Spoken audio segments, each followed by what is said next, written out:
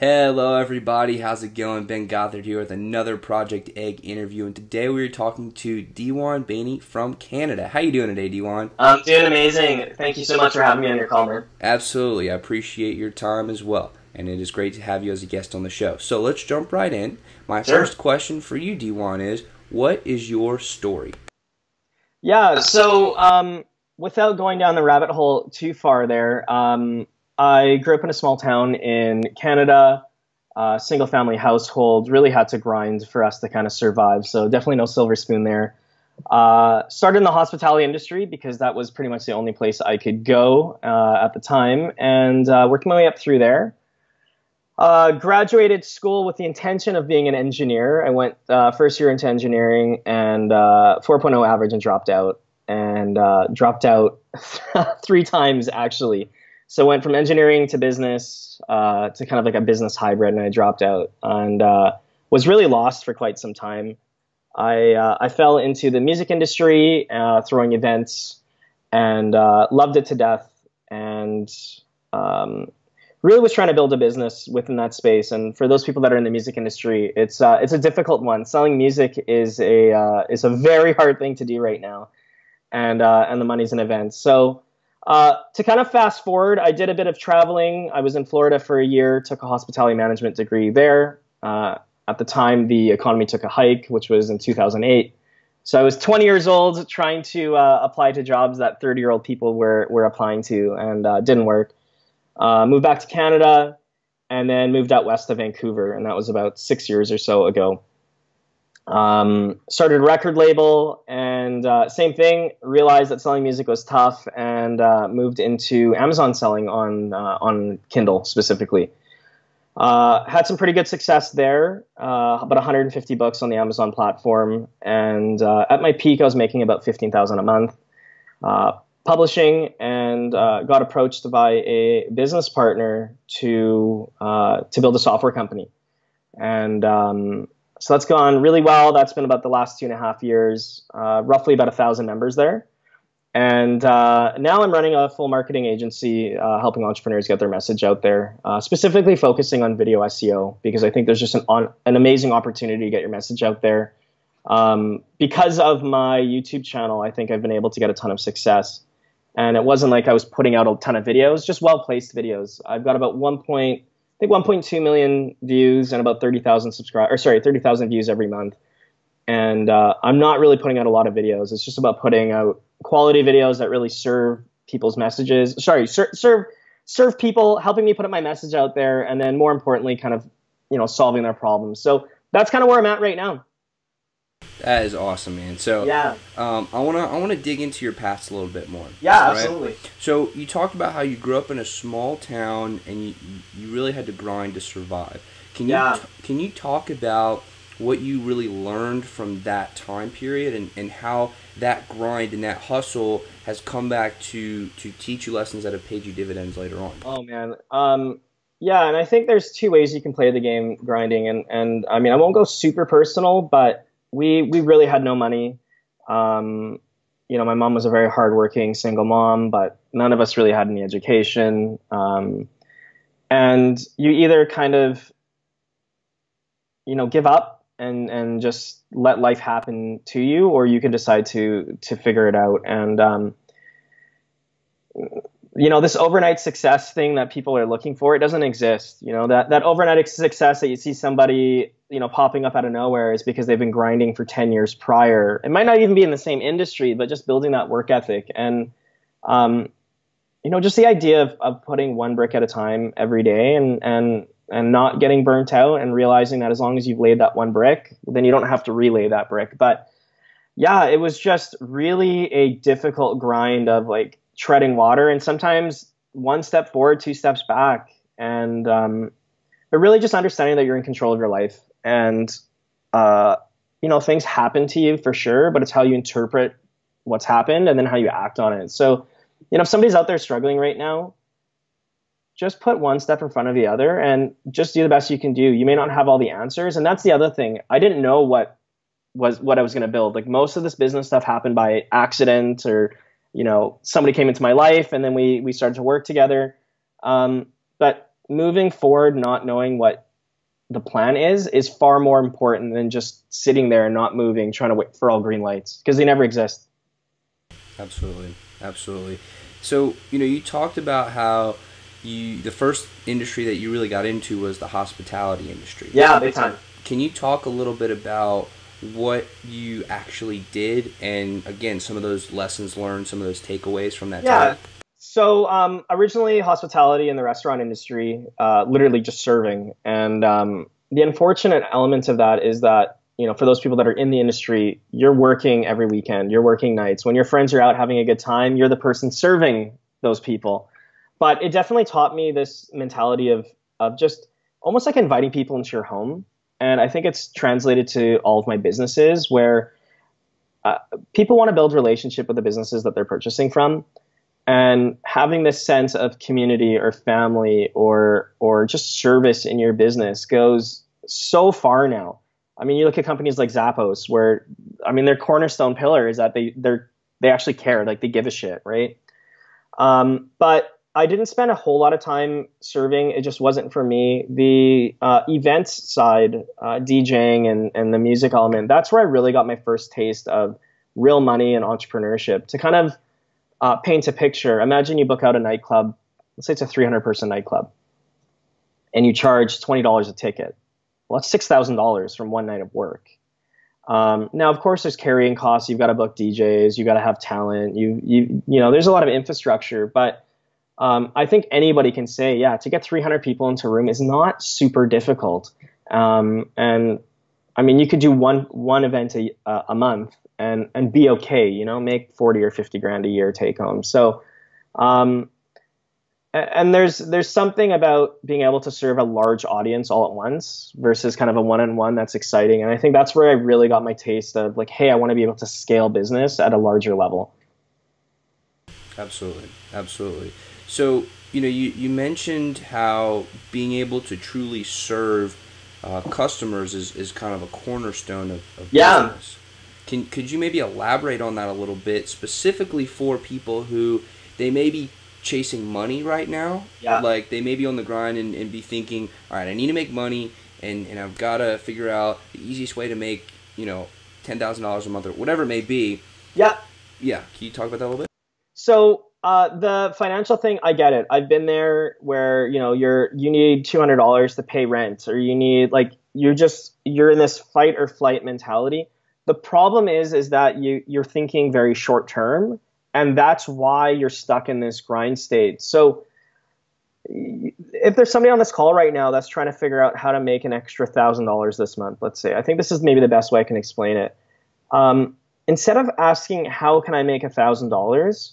Ask the question, how can I generate $2,000 or $3,000 of value in the marketplace? So how can I help people of $2,000 or $3,000 and then give them a discount so that they only have to pay $1,000? That's almost the mindset. So, in my business now, I'm thinking at a 10x level. So if somebody's spending $1,000 with me, how can I give them $10,000 of value so that it becomes such a no-brainer? Versus, I think a lot of people chasing money, they're thinking about, how can I sell $1,000, but it's only going to cost me $300 to fulfill? I think that's a very backwards way of thinking of it. So again, that person that's sitting there that's saying like, hey, how can I make $1,000? I'm going to use mowing lawns as an example because it's just like anybody can get it. There's somebody out there right now that is in so much pain because of their lawn, whether it's an old person, or maybe somebody, their back's been put out, or, just go knock on a door, see the they got the overgrown lawn. And instead of thinking of like, how can I get $100 from them, connect with that person one-on-one, because that grass that's overgrown, there might be other problems in their house that's just the symptom of the problem, right? That the overgrown grass might be something, but maybe they're I don't know, I'm just their house is super dirty, or they've got plumbing issues in their house. By you actually going in and asking them not about the lawn, but asking about why their lawn is where it is, and actually caring, you may land $3,000 or $4,000. And I found in my life, by actually building the personal relationships and asking people like what's actually wrong, not necessarily why is your grass, can I go cut your grass for $50, but asking them what's wrong. building that relationship allows you to then have that customer for life. They may be able to refer you. They might have $10,000 worth of stuff that needs to get done, but because you actually came in and asked them, like, hey, why is your grass not cut? I don't know if that kind of explains it, but that's the mindset of like service versus just trying to convert somebody into a lead. Lifetime customer value is where you're really going to make your money, not that one-time purchase. That is an incredible value. And I just kind of want to reemphasize for everybody listening just the power of that, right? Instead of trying to solve one very specific problem, like cutting the grass, you're going to the customer and saying, like, what do you actually need? What, where's the main source of your problems coming from? Because that source, if you can help them at that source, that is so much more valuable than just taking care of that one little problem. Oh, Dewan, that was awesome, man. That was great. So let's talk a little bit about your college years, right? You said you went to school to be an engineer, and then business, and then some sort of hybrid. Can you talk about your time there, and maybe with some emphasis on why school wasn't really for you, and what kind of caused you to drop out? So there was never going to be anybody really paying for my education to begin with. And so it wasn't like there was like, hey, I'm going to go and spend somebody else's money. And that's not relevant, but I just wanted to put that out there, that was the situation I was in. I was very techie. I was into cars at the time. I had this dream that I was going to be like a race car engineer, go work for Ferrari or Lamborghini. I'm a car guy. And the support network around me of people like counselors and friends and everybody seemed to be doing these very professional type jobs. And I didn't have any role models at the time. So I decided, look, I'm going to follow my passion, which I think is cars. And literally everybody's like, well, why don't you go into engineering? And, I was good at math and physics. So I said, sure, let's do it. Some of the classes were fun. 90% of the classes were not. The more hands-on stuff, the designing stuff, something where I could see something tangible that I was making. But I kept running into this mindset thing of like, why are we learning such useless stuff that we're never going to use?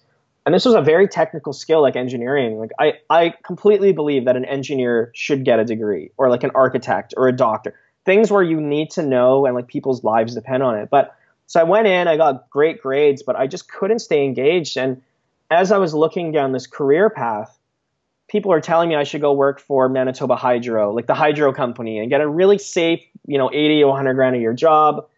And I felt like I could see the next 20 or 30 years of my life being exactly the same. And I just got sick to my stomach. But the problem is I had nobody to turn to. There was no role models. There was no entrepreneurs. There was no people for me to grasp onto. And again, I graduated in 2005. So it wasn't like even YouTube was really a big thing. And so I dropped out, and everybody around me was freaking out. They're like, what are you doing? You're throwing your life away, basically, right? Was what I heard. So I went back into business, realizing that if I wanted to take control of my life, I would need to take control of my income. So I thought, okay, I'm going to go to business school, learn about business, and then launch a business after. And I just so clearly remember being in an economics class, and I think they were talking about supply and demand and curves and this and that. And I kind of just sat back and I was closing my eyes. I'm like, who is this guy teaching me? This prof has never run a business. They're just teaching textbook stuff. And unless I want to become an accountant or like an actuary, like, what am I doing here? And I dropped out again. And at this point, friends had thought I was smart, and I had friends going into law and becoming doctors and they were looking at me like I was throwing my life away.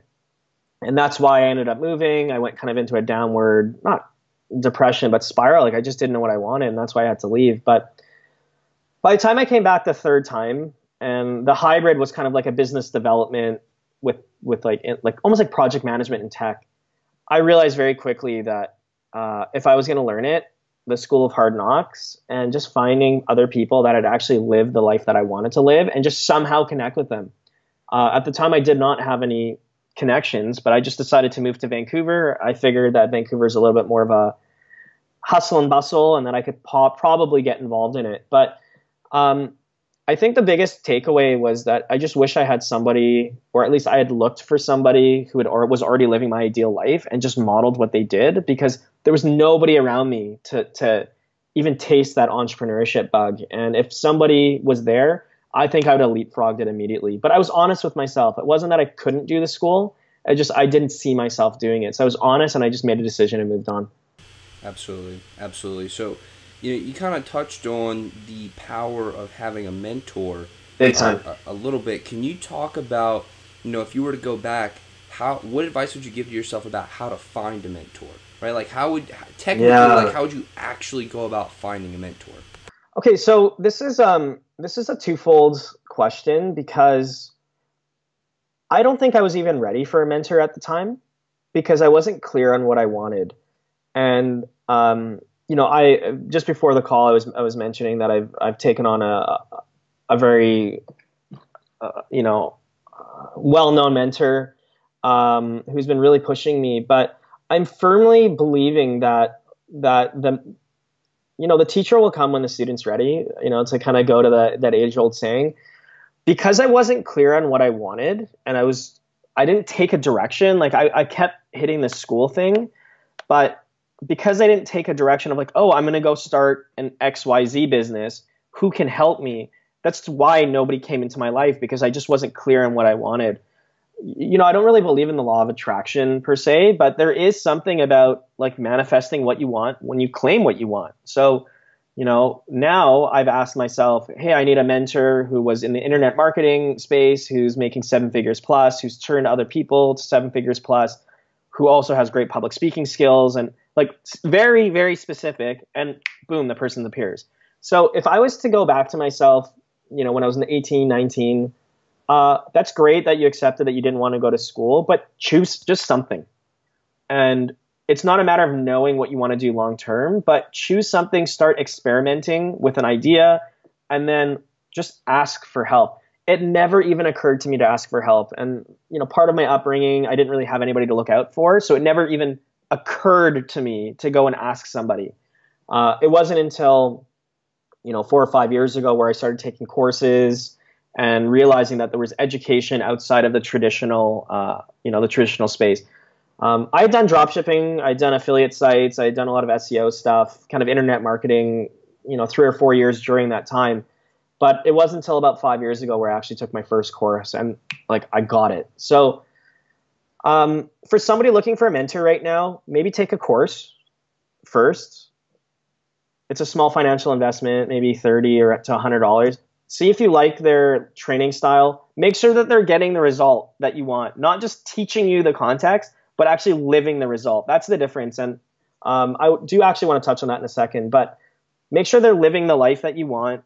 Make sure that they're actually doing the thing that they're teaching, and that you connect with them. Take their course, execute on it, and when you're ready, that mentor will be excited to work with you because you've taken that action. The problem is now is so many people are just reaching out to mentors with no action plan, and people are really busy. It's not that they don't want to help, but they don't want to help people that don't take action for themselves. I agree. And so can you talk a little bit more, and you touched on a little bit about how it's important to find a mentor who's actually living it instead of just talking about it. So this is going to come off very blunt, but I kind of don't give a shit because people need to hear this. There is a lot of bullshit in the internet marketing space where, people are selling the dream, and, they're making money online, teaching people how to make money online so that person can teach somebody else how to make money online. And look, it's not my place to poke at people, but really look at not even the successes of the mentor, but look at their failures and how they overcome it. So the current mentor that I'm working with right now, he has seen all the ups and downs. He's been here for 10 years in the industry, started off in internet marketing just like me, had some massive failures, and it just seems like every time he gets knocked down, not only does he come back, but he comes back stronger. And it's just, there's so much proof in somebody getting knocked down and coming back up. And a lot of the mentors out there are only doing it for the money. and they're positioning themselves as a coach or consultant, but they've never had any results. They've never made any money. They've never been public out there. Just because somebody has good information doesn't mean they're a good mentor or that you should be following their lifestyle. And I also want to separate that. There are some fantastic internet marketers out there that have amazing information. They've taken information, maybe they've taken 10 courses and they've consolidated the best information to their own course. That's fine. But that information does not make them a good mentor. And that, make sure you've got that kind of separation. And you're also seeing a lot of people doing this life coaching stuff too, but they've not gone through any experiences, and it becomes this kind of perpetual wheel of life coaches teaching life coaches teaching. So I just want to put it out there. I've got no vested interest. I don't have a course. I don't, but just truthfully look at that person and be honest to yourself. Are they selling? Is it the information that you like? If it's the information, great. But are they living it and actually executing on the information? That is the core thing. So if they're an expert at Facebook ads, just using this as an example, because I know Facebook ads is hot right now. So the information in their course, awesome, great. They're running ads to fill their course, great. See if they're running those ads in another industry. That's when you know they're real. Maybe they're helping somebody in the health and wellness industry. Maybe they're helping software as a service. See if they're doing it outside of the internet marketing space. See if they're doing it outside of the life coaching space or whatever other space they're in. That's a great test to see if it's somebody that you should follow. Absolutely. That's powerful. So, I want to move on to the time when you were into the music industry. Sure. And you said you kind of got into this point where you were lost. It was kind of a downward spiral. Yeah. And then you got into the music industry. And so maybe can you give some insight on that transition from that period of being a little bit lost into that music space? Yeah, and I also want to mention that lost factor. I don't think anybody is ever 100% clear, and I think that's it's like a false expectation. Even day to day, like as I go through my business, I'm only doing the best that I can. I'm making decisions and acting on those decisions. Whether they're right or wrong is not really relevant. And I think that was the shift. It wasn't like I found anything. It's just that I decided to, okay, this is what I know, and this is what I think is right, and I'm just going to take action. And by taking action, lost didn't necessarily mean that I got found or that I figured it out. It's just I went from lost to getting momentum. And that's maybe a nice mindset shift, that going from lost to momentum. So I went to a couple festivals and I really got excited about just the raw energy and, whether you're white, black, green, red, male, female, whatever, it's just everybody is kind of there in the moment sharing. And there's something very powerful about that. Where people are transported for the 2 or 4 hours, wherever they're there, where their problems are kind of left behind. And there was just something magical about that, not only creating that experience, but being in that experience. And I doubled down into the music industry, realized that the money was an event. So I was doing events for quite some time. But like I said, it's just the people that I was surrounded with were not necessarily inspiring me. It's not that they were bad people. It's just they weren't inspiring me in their lifestyle. And I didn't see myself, for the next 15 years being out every Friday night at nightclubs or events. It wasn't really what I wanted. So I moved to the record label model with the mindset of, let me help artists who are about the music, not necessarily about the party, but about the music, get their message out there and then build them a platform. But again, the challenge is even selling music, it's very difficult. And I think the big shift really for me was understanding that like music's art and it's subjective. And I had a friend show me the publishing model where it's identically the same. You're still selling digital products, but instead of something subjective, you can sell something objective, where if you can solve a problem through some sort of digital product, you'll get paid. And I was seeing these problems in the marketplace where I knew people are getting paid for it, so why not just create a product there? And it was a light bulb moment of, I can serve people knowing that they'll purchase it, rather than create this music or create this art and not know if I'm going to get a monetary gain from it. And it's not that I needed the money, but you need money to survive. And without money, the passion can't kind of come through. So I still have the label, I still do events, but it's not the main source of income because I want the art to stand on itself. And in a lot of ways, I'm kind of funneling the business stuff back through now as I relaunch it again. So very cool. Very cool. Yeah. So, you mentioned at one point that anybody can get 300 people into a room, if they really wanted to. Can you maybe talk about, because I think that it's important to be able to gather people and build communities and build an audience. So can you maybe talk about some actionable things that people can do in order to build that community and build that audience, whether it be in the form of getting people to show up to a live event, or whether it be, a group on Facebook, either. Yeah. So that's an interesting comment. So I'm all in on YouTube right now. I think we're at the stage now where transparency and authenticity is really selling. And back to that mindset of creating friends, right? Like creating a relationship, creating something long-term where people are not just a number. And I kind of just said, 300 people in a room. But truly, those were maybe 50 relationships that I've built. And those 50 relationships maybe told another 5 people, and then it created this ripple effect. There is an article, I'll send it to you after the call, just so that we can maybe put it in the show notes, but it's 1,000 True Fans. And it was an article that I read quite some time ago. And it really spoke to me. It's about the music industry, but it's applicable to kind of any industry. And the idea is, it's not about creating 10,000 fans or 100,000 fans or 1 million fans. Your goal is to create 1,000 true fans who are emotionally invested in your story, your journey, and then ultimately your art. You see how I didn't say art first, though?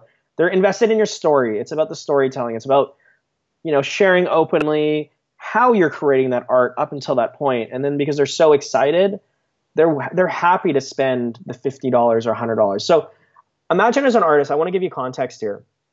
You sell a track on iTunes for $2.99. Okay. iTunes will approximately take 50%, so you're left with $1.50. Well, if you split that with a record label, let's say 50% again, you're left with 75 cents a track. Selling 1,000 songs in my side, like the electronic music world, is a lot. So that's $7,500 if you break through, if, right? Like just a lot of ifs. There's no way you can survive on that. But imagine if all you did was collected relationships where you meet with a promoter, or you meet with a friend, and you give them, you give them a USB stick with your songs, right? Like really kind of one-on-one. Well, giving that USB stick, yes, we had to do that in person, but imagine if you could do that digitally. That's the power of being online now. So instead of it being a USB stick, maybe it's a zip file that they can then download, and they get access to your whole collection, or maybe access to the samples or the vocal, I don't know, something, right? I'm just making an idea here. But if you can figure out something that's valuable enough to give to somebody where they'd be willing to give your email in person, right? Don't think very broad, just in person. And then think about a way to follow up with that person and build relationship, whether it's sending them a personal text message of you in the studio, or, an Instagram DM about whatever's going on. But this mindset of like, okay, one-on-one, and then all you have to do is figure out the technology to scale it. So that becomes a landing page on your YouTube video saying, hey, get my free samples. Just enter your name and email, and I'll keep you up to date if something comes up. If you can do it one-on-one, you can do it with 10. You can do it with 100. You can do it with 1,000. If you can get 1,000 people in your network that truly love you, your art, and what you do, to ask for $100 from somebody once a year, or maybe $25 a quarter, whether that's, hey, jump on a call with me, getting back to the business world, getting back onto a call with me, or hey, I'm doing a live event. Don't you think that's a very easy ask if you've been building relationships through the year? And I mean, I don't know about you, but I've spent $100 on some really stupid shit, like stuff that I've never even thought of.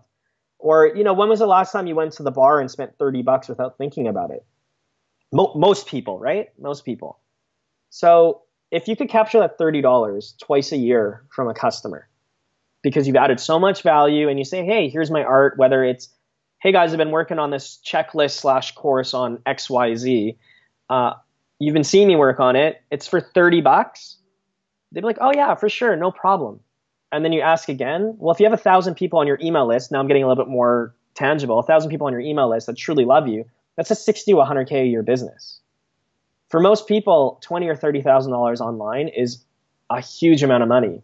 But the way that I've kind of talked through this, you see how it becomes very easy.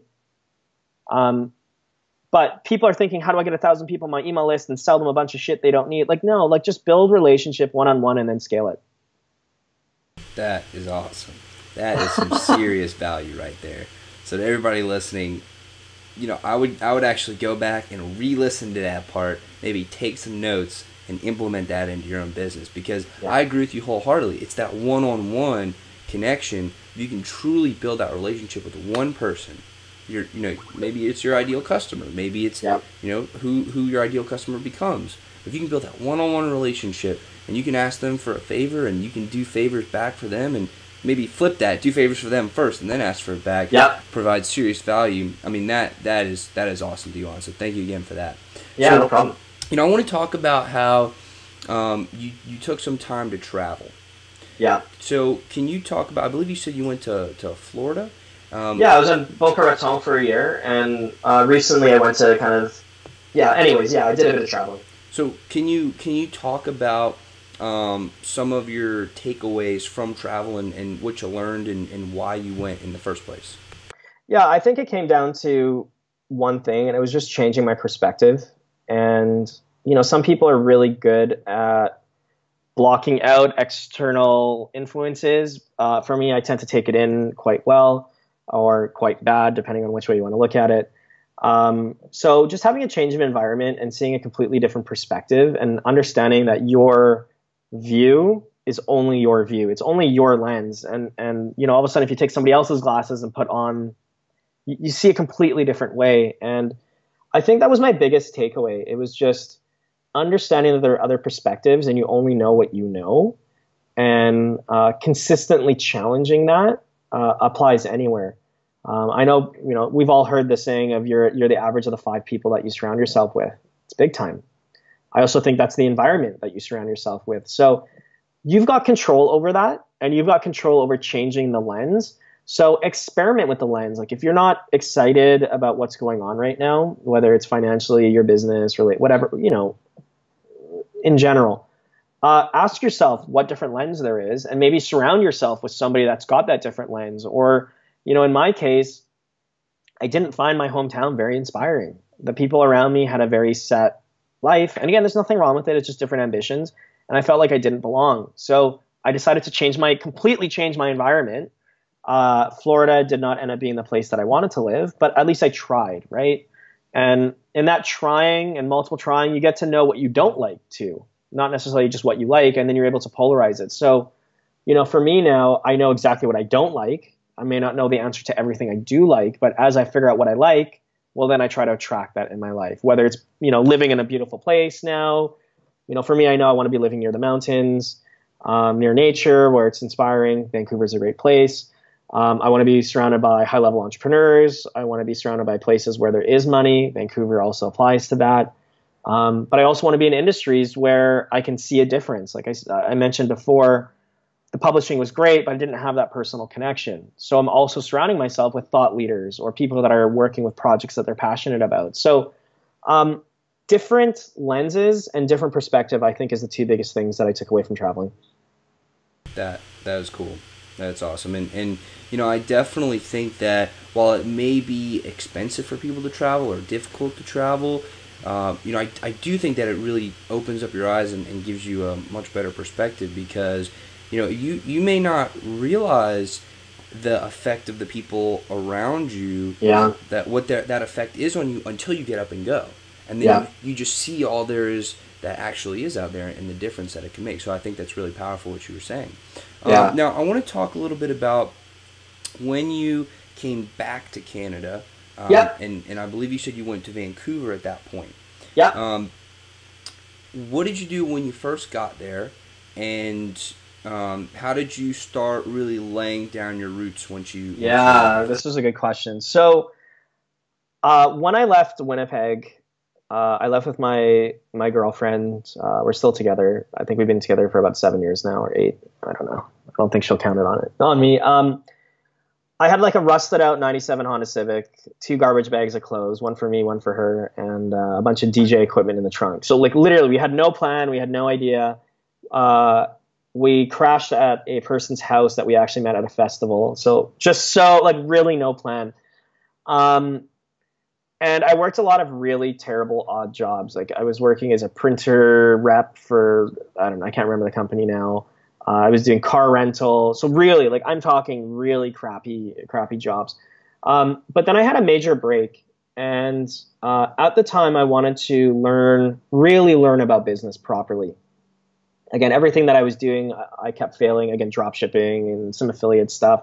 Because I didn't understand business. Like I understood value and I understood like money, but like a business is a machine, right? It's its own thing that is designed to generate money, and I just couldn't put it together.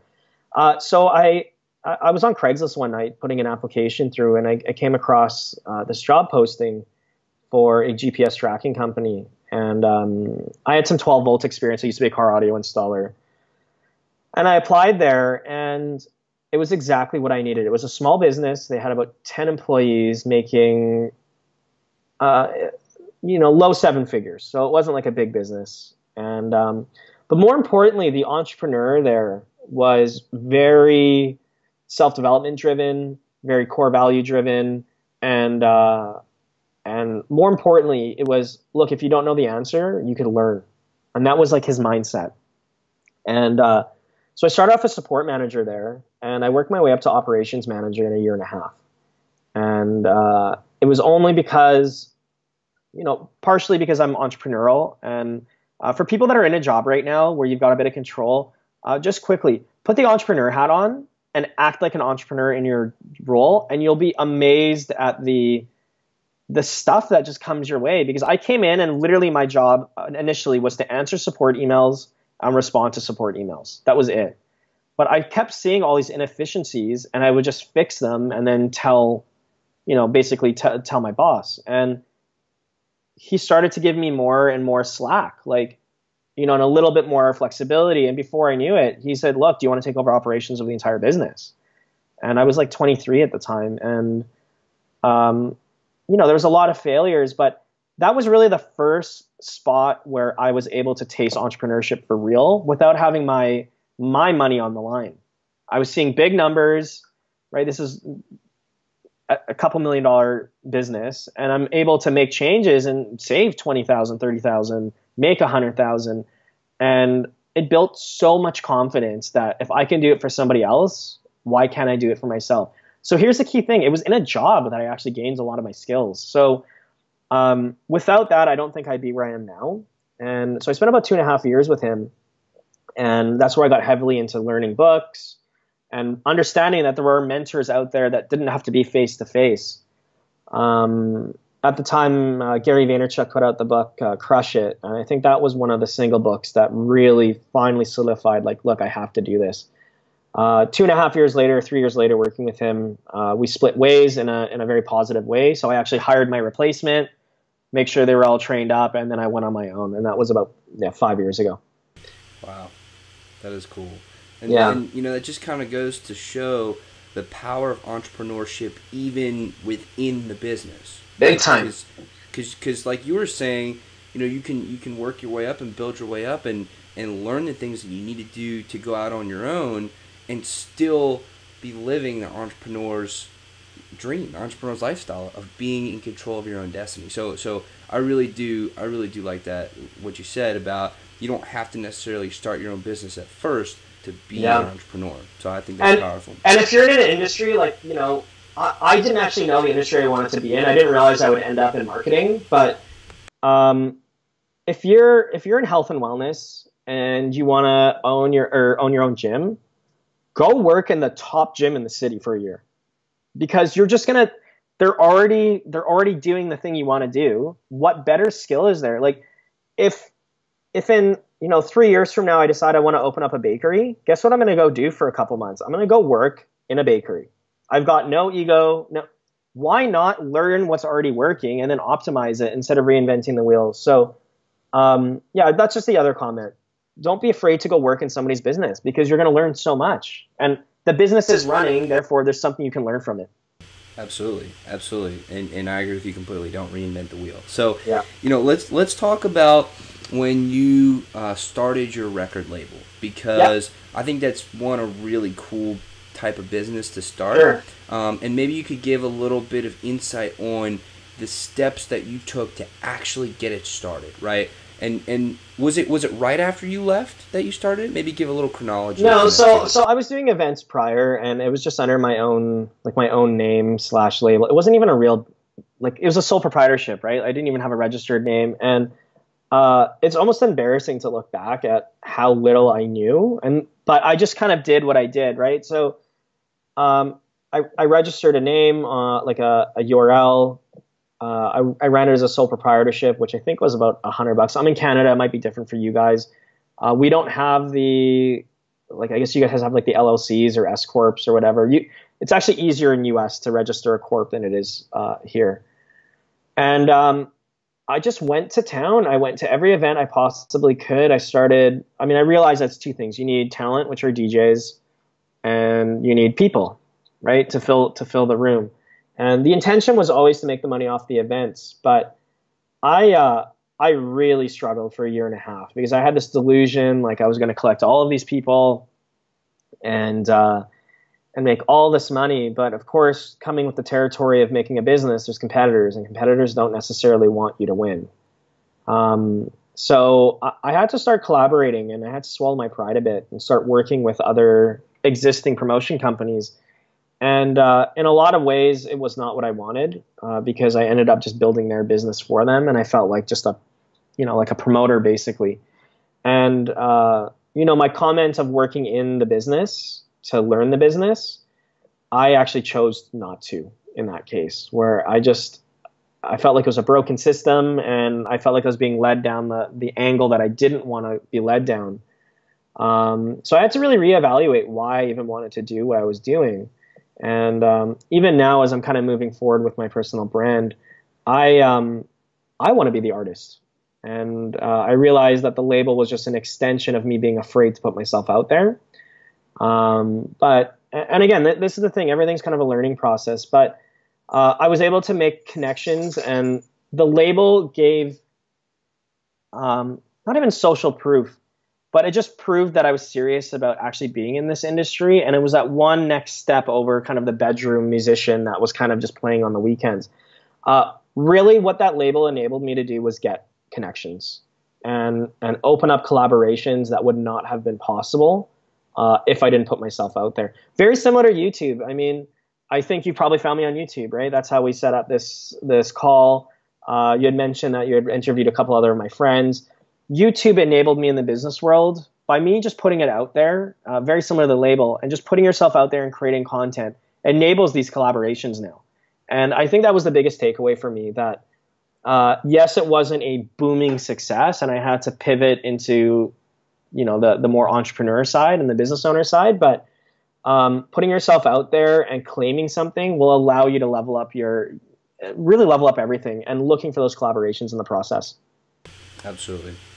So, from the time that you were doing your record label and all the event promoting and all that, when did you start doing Kindle? And maybe you could give some insight on that. Yeah. So I already touched on the fact that music is subjective, right? It's not like anybody's necessarily searching for your music unless you have an audience. And I learned that very quickly, that without an email list and without an audience that you can reach out and touch, every time you put out some music, you're screwed anyways, and your music is not even relevant. And that's just the truth. So I had a friend, God, I can't even remember exactly how the conversation went, but I was really struggling. Like, I didn't even know where my money was going to come from. And at this point I was like, man, do I have to go get another job, or do I have to work for one of these promoters? And somebody just made the comment about ebooks. And I was very familiar with the internet marketing space, because again, I was making money internet marketing, but I'd never found a business model that purely made sense. And there was just something. So I went onto Amazon, and I can't remember what the book was, but I just saw like a very specific book title. and I looked at the price and it was $2.99. I'm like, wow, this is not really that big of a commitment for somebody to purchase. And if I could create a book that solves a problem, somebody will buy it. And there was just a shift that I can create something knowing that it's valuable rather than creating a piece of art not knowing if it's valuable. But the beauty is that I had struggled through digital creation through the label anyways. Everything from creating, licensing, digital uploads, distribution, communication with artists, royalty. Everything was exactly applicable. All I had to do was change the product I was selling to nonfiction ebooks. And so I took a course, kind of put my own spin on it. At the time, this was again about 4 years ago, the conversation was just a shotgun approach books.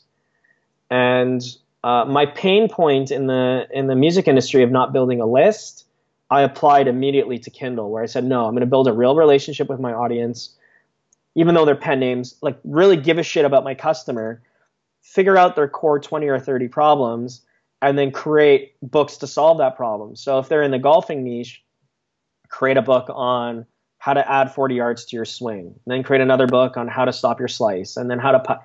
So very, very specific books that I knew would solve problems. And as soon as I got a taste of success, I actually wrote my first book. And it's not super great. I've actually left it up there exactly as I uploaded it as kind of proof. So it's called Declutter Your Inbox.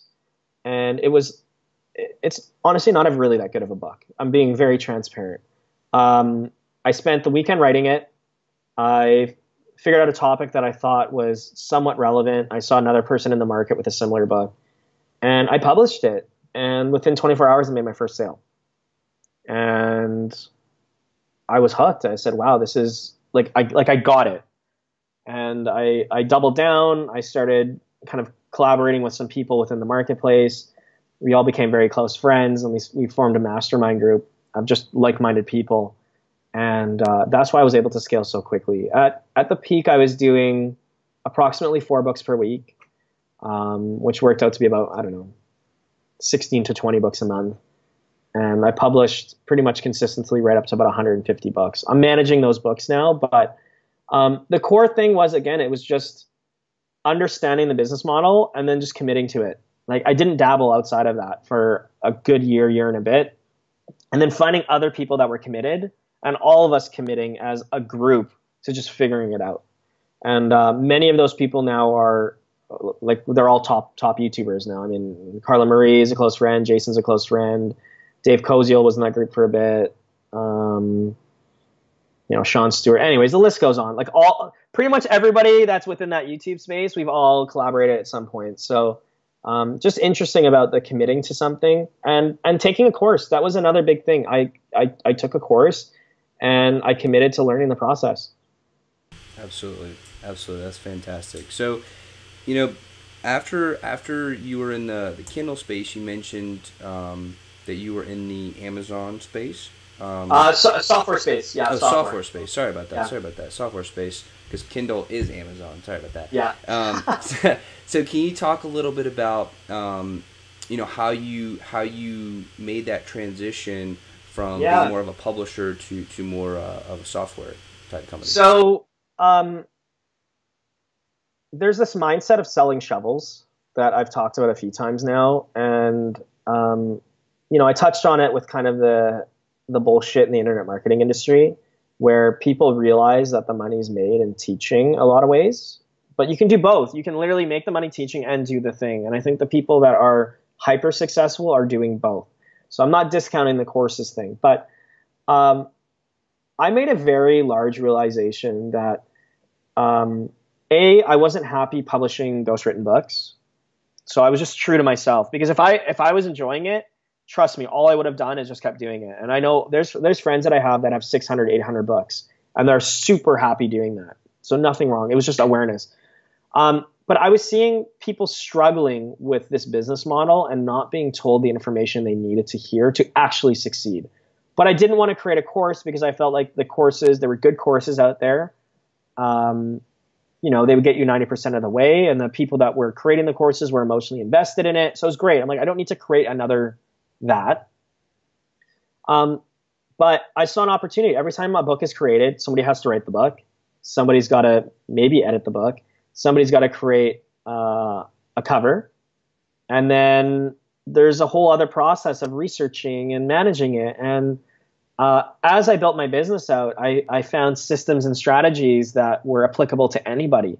But the problem is I couldn't scale it. So getting back to cutting that lawn, people are trying to mow the lawn, but they had far more problems within the business. And I got interviewed on another YouTuber's channel, and this programmer from Bosnia approached me with an idea of, hey, do you think you could take your knowledge and create a package that would help publishers? And I said, yeah. So it took a long time, and software is not an easy space, but I was basically able to, develop with him something that no matter what, it would save them time or money. And it allowed me to stay out of the place of having to coach people and just be able to give value. So my question was, how could I give somebody $300 worth of value and only charge them $30? And as soon as I could do that with one person, and we beta tested for almost 6 months, we asked people to pay $5 for lifetime, I think, when we started, just to get people in the door to get some feedback. So it wasn't like I just opened the doors. Very, very MVP, like minimum viable product. Put something out, asked them how we can improve it. They liked it. They told a friend. So it became a very kind of organic growth. But ultimately, by me answering the question, how can I give $300 of value for $30 a month? We were able to grow the business. Now, Amazon is a very challenging platform to build a business on from a software point, because they're always changing. They've got billions of dollars and I don't know how many thousands of engineers, and we're just a couple of guys. But the mindset comes down to being able to see where money's flowing and then just adding value. So, the idea of selling shovels, the analogy was when there was a gold rush, all these prospectors were coming to mine for gold. Well, why not just be in the business of selling shovels to the prospectors and let them do that? And if you become the trusted shovel seller, regardless of the money, when the gold rush is booming, yeah, you're not going to make as much money because you could have been picking gold. But when it comes down, you're still that trusted source. So yeah, you're not going to get these crazy ups and downs, but it creates a very consistent cash flow, and you're able to build the business. So somebody that's out there right now, maybe they're doing FBA as an example. Why not get in the business of creating labels for people? It's very unsexy, but that there's hundreds of people looking for that type of thing. Absolutely. So I believe you mentioned that you had about 1,000 users of your software company. Yeah, I think total we probably serve, 2,500 or 3,000. Wow. And it's a monthly recurring business, so it's been good. Because I've got a partner, I don't want to talk about the money aspect too much there, but really the business mindset behind recurring business or recurring revenue is something that I want a lot of people to start thinking about. Even with my agency now where I'm at, I take people on a monthly retainer, because that way you're able to spend more time with the person and create more value. I think there's a bit of a misnomer right now about selling low ticket products, especially in the internet marketing space, where, hey, it's about selling a $30 product. Quite honestly, you don't even want that $30 product customer, because a lot of times I'm being very transparent here, they're really cheap. They're going to buy your product, and then because they didn't commit into buying something long term, some other shiny object's going to appear and they're going to go buy something else. And then they're sitting there asking themselves why they haven't got the result. If you can create a business where there's a bit of reoccurring, but more importantly, you're committing to the success of somebody long term. So whether that's a 6-month program where it's like an implementation plan versus selling them a one-time thing, if people are not willing to buy in, don't worry about it. You're looking for committed individuals. Nothing can happen in a month. Nothing can happen in 2 months. But 3 months, 6 months, a year, now we're talking.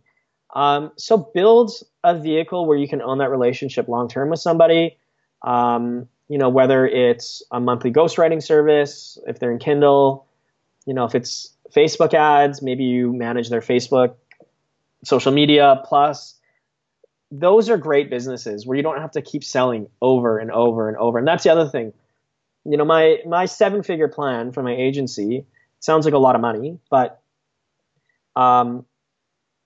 if you can get 20 people at $5,000 a month, it's $1 million business. Now, it might sound like out of reach for a lot of people, but if a business is making, let's say, $1 million or $2 million a year, I'm not saying online, that's just a bricks and mortar. I think that's not like a crazy number, right? Like a bricks and mortar place doing $200,000 a month is not a lot. If they were to hire somebody out of school that has a decent education, would you not say $3,500 to $4,000 a month, like a $50,000 a year salary is probably reasonable? Now they've got to pay EI or in our case, pension plans in Canada. So by the time this employer hires this employee, that $40,000, $50,000 a year employee might cost them $60,000 or $70,000, and they don't even know if they're going to get the result because they're fresh out of school. Or an agency like myself can come in. I know I can get them the result, and they can write off that $5,000 a month. So it's not even going to cost them anything. They get a tax write-off. Do you see how that becomes a very easy value proposition? Where don't worry about hiring an employee, write off the money, and know that I'm really good at what I do. I only need 20 of those type of people to have $1 million business. And I don't have to keep selling $1 million every year. If I'm getting them the result, they'll stay with me for life. So think of that mindset as you're building your business. How can I capture somebody for life or for a year at least? So you don't have to keep selling. I sold low ticket products before, and man, is it a stress. Like, if you're selling a $100 product to make $8,000 for the month, every month you need to sell 80. You need to sell 2 or 3 every day. And at some point you might run out of customers in your niche, or you've run out of stuff to talk about. So really think about, what that monthly could be where you can give value long term. That would be my biggest suggestion from kind of learning this whole software process. Absolutely. And you foresaw my question, because that was exactly where I was going with that, of how to really, build up that subscriber base. That's awesome. So, I want to talk about your marketing agency. Okay. So can you talk a little bit about what specifically y'all do, and kind of talk about how you started the business and really got some traction? Yeah. So I really needed to figure out how I could create really massive impact. And I know it's a very cliche thing to say, but the prior businesses that I was in, I just wasn't getting that emotional juice, that connection. And I was focusing exclusively, in the last 2 years, of coaching people in their corporate jobs to leave their job and create a business they love. Now, this is going to be really tough love, and I'm sure I'm going to turn off some people listening right here, right now. But I just want to be honest, and maybe this will even save them money spending with a coach. So many of my students went on to make, $50,000, $60,000, $70,000. I just had a recent student that, he made back his investment with me in a week or two. And by all means, I'm not trying to sell anybody on coaching. I actually don't want any coaching students, but I took on so many people. And the problem was I was trying to change people. I was trying to change employees into entrepreneurs, or I was trying to change failing entrepreneurs into winning entrepreneurs. And it's definitely possible. But the problem is, from a coach, I can only show you the door. Unless you're willing to step in it and through it and take ownership for walking through it, you're not going to win. And it pains me to see struggling entrepreneurs paying money for coaches or consultants or whatever and not getting the results, and then blaming the coach. And quite often it is. The coach is just shit and they're just taking your money. But truthfully, it's got to come from you. And it's got to come from execution. It's got to come from your why. Nobody's going to be able to change that for you, and no technique or trick or hack or secret weapon is not. It's executing the basics really well, and then it's 80% mindset. And I know it sounds so cliche, but it's true.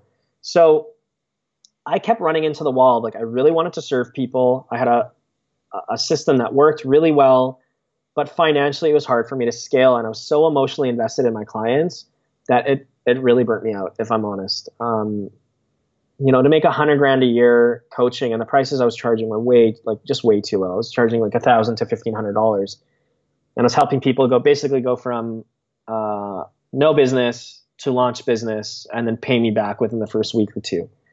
That was kind of my intention, and it worked beautifully. But I realized that working with winners and helping winners win more is far easier, and it actually creates more impact. And there's some real depth to that statement. So I just really want to say it again. Like, no matter what, like, everybody knows the 80-20 rule, right? So there's going to be 80% of people that are just never going to win, and there's going to be 20% of people that are going to win. Stop trying to change the 80% into 20% and just focus on those 20% people. It hurts a lot. I know there's a lot of people that are like, oh, but I want to save the 80%. I was there, trust me. But there's no money in it. The success rate is super low because no matter what, something's going to come up where they might self-sabotage. But by focusing on the 20% of people that are going to win anyways and helping them just win more, man, it's super easy to have conversations with. They get it, and they also don't need you. This is the beauty. Like, they're in charge of their own destiny already. So they're working with you because they want to work with you, not because they need you. You know, it's like when people are starting even an interview series like we're talking here. Because you've already started and because you've already had interviews and you're putting yourself out there, of course, I'm super glad to come on and talk because you would have won with or without me. Like, you're already moving. But for me to go and try to explain to somebody that's never filmed a video, to go and start an interview series and then coach them through it, and they may never film that video. And it's not because I didn't coach them right. It's because they didn't take the action. So this was the biggest shift in mentality from helping like a DIY person, which is great. That's what a course is, and moving to a done for you model where the entrepreneur is just looking for the result and they need somebody they can trust to just get it done. And it's very clean. It's a very easy business as long as you're good at what you do. And yes, the barrier of entry is harder, but because the barrier of entry is harder, there's less competition. And these business owners that have good money, they're not sitting there learning a course. Like, if they want to develop an app, they're not going to sit there and learn a course on developing an app. And then, no, they're just going to pay somebody to get it done. And that's where the shift in December happened to me, where I realized, look, let me just go done for you. Let me help people that are already winning win more. And I'm going to be able to create larger impact, because if they win more, their customers get served more. And I'm only picking markets or businesses that I personally would sell or I personally endorse. So, right now I've got a customer that he's a type 1 diabetic, and he's helping people beat diabetes and get rid of medication and the rest of it. It really comes down to sugar addiction. So he's helping people overcome sugar addiction. I'm helping people right now with helping people save taxes and understanding their proper write-offs and then investment strategy. So these are fun businesses where if I help them succeed, think of the impact. So that was the big shift in December. I'm right now exclusively focusing on video SEO because I have amazing results on YouTube.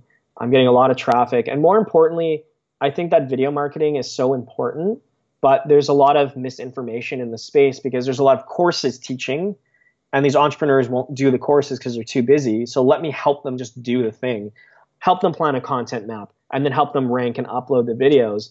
And by them dominating the market, it becomes a flood of traffic coming in, and they own the asset, which is the video. Facebook ads are great, but you really have to be managing those ads in order to get success. And I didn't want to be tied to my computer all day. So, I don't know if that answers the question. That's kind of my mental progression to where I am now. And the beauty is that everybody needs video to move forward. So there's just so much opportunity there. But again, focusing on a done for you model instead of just teaching. That's awesome. So, we talked a little bit about your past, and you got us caught up to what you're doing in the present. But I want to talk about the future for Dewan. Sure, absolutely. Where do you see yourself going, and what would be kind of your biggest focus moving forward? Sure. So it's twofold. I think a lot of entrepreneurs don't look after themselves, and they're very everybody else serving everybody else. So I am taking a little bit more time for myself now, and making sure that whatever I develop serves me now. And I know that's a bit counterintuitive, and we talked about serving us, but the service mentality of serving you first, it's already ingrained in my brain. But really asking myself the question, what does my ideal life look like? Who do I want to serve? I kind of have this beer test, like, would I have a beer with my client? And if the answer is no, then they're not for me. Yes, I'm in a position where I can be a little bit more selective, but that selective process actually makes you more valuable. Because by you saying no, people realize that no, like he's got boundaries and he does a certain thing, and it actually increases your perceived value. Right now, my biggest goal, just from a personal standpoint and business standpoint, I definitely want to be getting back into music. So I've got this vision of one show a month where I'm actually going outside of Vancouver. So whether it's locally or internationally, me actually playing, and in the same city also giving a talk, just about general entrepreneurship. Whether it's paid or not, it really doesn't matter. But I've got this that allows me to travel, allows me to do music, allows me to share my message. And my goal for this year is to get to 20 clients. And if I can get that wheelhouse of 20 clients underneath my belt, financially, I don't know if that's going to be at the $5,000 mark. I do have a minimum. But if I can get 20 clients, then I've got kind of that core family of, again, entrepreneurs that I want to have a beer with, and also to become my network. And then as either people drop off or as I continue to raise my prices, I can just replace those people. So let's say I close 20 people at 2,000, that's 40K a month. And then maybe the next person I sell, well, my minimum is now 3,000 or 4,000 minimum. And it'll allow me to eventually organically grow that business, that $1 million mark, fairly straightforward without me having to go out and sell aggressively. Now, the beauty is, getting back to that grass statement, as I add value in their businesses at the $2,000 month mark, it's very easy for me to say, well, hey, it worked at 2,000, let's do 4,000. So not only am I able to upsell them to that level, but there'll never be a run out of kind of income coming in. So I'm already working with quite a few clients. It's been great. But I'm also not in a rush of growing it too quickly. I want to make sure that the relationships that I have are great and strong, so that when I move to the next one, I can create another strong relationship. I don't want to be caught doing sales by the end of next year, or by the end of this year. And this gets back to the comment of one-time sales, because once you fulfill the project, shit, you got to go find a completely new client. And this is the problem with the course model. You sell the course once, and then what? Whereas, yeah, if I get to 20 clients, it's very easy for me to scale. So that's my vision. By the end of the year, 20 clients. Well on the way to doing that already. And then I just want to give my content away for free on YouTube. I think too many people have a hidden agenda on YouTube, and it's fine. That's just their business model. I've created a business model where I don't have to sell my information, which is exactly what I want. And I think the authenticity and transparency needs to be heard. I think that's why Gary Vee is really relatable to a lot of people. He's also in an agency model. This, again, gets back to modeling people that are successful in the industry. The reason why Gary's able to give away all this content for free is because he doesn't make his money from his information. He makes his money from execution, which is where I want to be. So it's funny, you caught me at a good time. I'm probably about a week away from putting out 5 days a week worth of content now that things have settled. And I just want to inspire entrepreneurs to get out there and take action and get shit done. But I also don't want it to be gumdrops and rainbows. This shit's hard work, and it sucks. And I want to make sure that as people are going down their journey, that they get to hear what they need to hear, not necessarily what they want to hear. Absolutely. Yeah. So, to kind of lighten the mood a little bit, I got a few fun questions for you. Hey, sure, shoot. So, if you could have, you mentioned you were a car guy earlier. Yeah. If you could have your dream car, okay, what would that car be? Interesting. Okay, so my previous dream car I own now, which was a twin turbo Supra. God, dream car now. Aventador Roadster, maybe? Lamborghini Aventador Roadster. They're hot, man. There's so many of them rolling around in the city, and they're just noisy and obnoxious. I would say an Aventador Roadster. Awesome. Something that I can drive every day and enjoy it, yeah. Okay. You mentioned that you want to go around and play music. Yeah. What do you play? Electronic music, so house and drum and bass. Very cool. Very cool. Yeah. If you could create your own movie, and I know you can, but if you could just think it and it would happen, what would be the main plot? Oh man.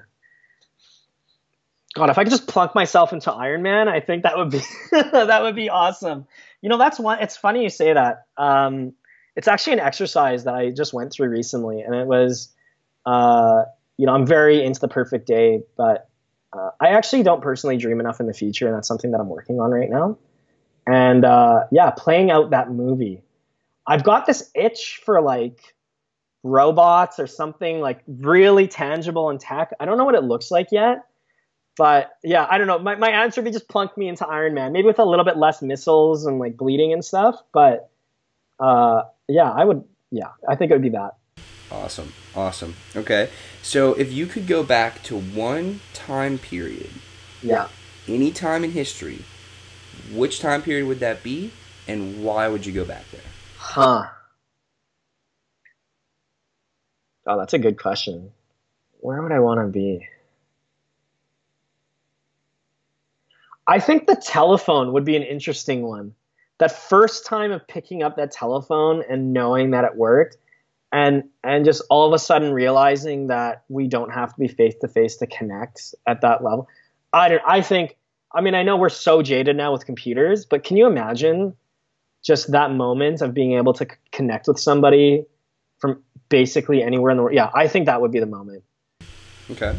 If you could go back in time and talk to one person, who would that be, and what would you talk about?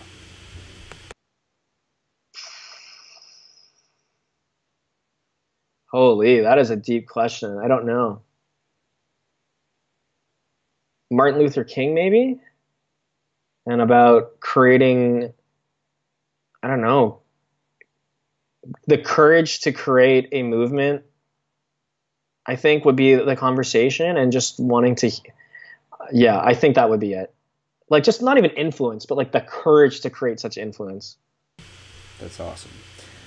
If you could be one animal besides a human being, what type of animal would you be, and why? Wow. Maybe like an eagle or something, or some sort of crazy flying animal. Just the freedom. Very cool. Very cool. So I just have 2 more questions for you. Yeah, sure. Really appreciate your time, Dewan. I've had a blast. I hope you've had fun too. Yeah, it was fun. First question for you is, what is your life's purpose? Interesting. So without going super woo-woo, and I also want to say that your purpose can change, and I want people to know that, because mine's definitely changed, and you just know what you know. I see myself as like this radio station. I don't know how to explain it. And again, like this amplifier radio station. And I just want to get really good messages on this radio station and share it, I think, and amplify it. And I think that's why I'm drawn to where I am right now. There's so much negative news and negative media and scarcity and fear. And I'm so drawn to finding just amazing messages and solutions. And I feel it's like my obligation, or like my purpose, to just amplify them. I don't know what it looks like long term, but I just truly believe like that is my purpose, to just help amplify really good messages. That's awesome. That's really cool, man. And the last question I have for you is there anything about yourself that you think is an important part of who you are that I did not ask you about today? In other words, what did I miss?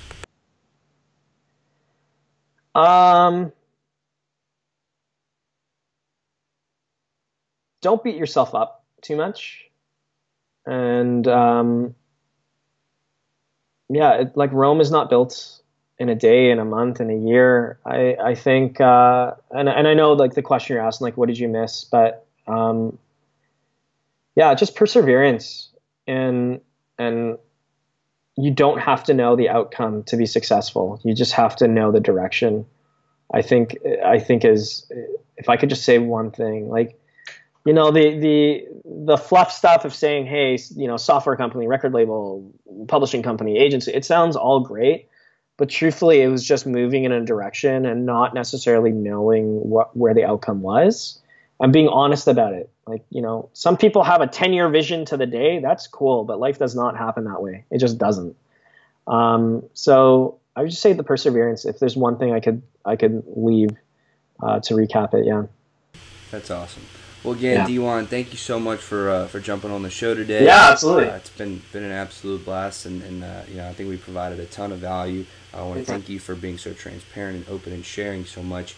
It really does mean a lot. And to everybody that's listening, thank you. I love y'all. Y'all are the reason that we're doing this. And, if we can only impact you in a positive way, that's enough. That is enough for me. So, again, thank you. Dewan, thank you. This has been another Project Egg interview. Today we've been talking with Dewan Bayney from Canada. All right, everybody. Let's build a better world together. Bye.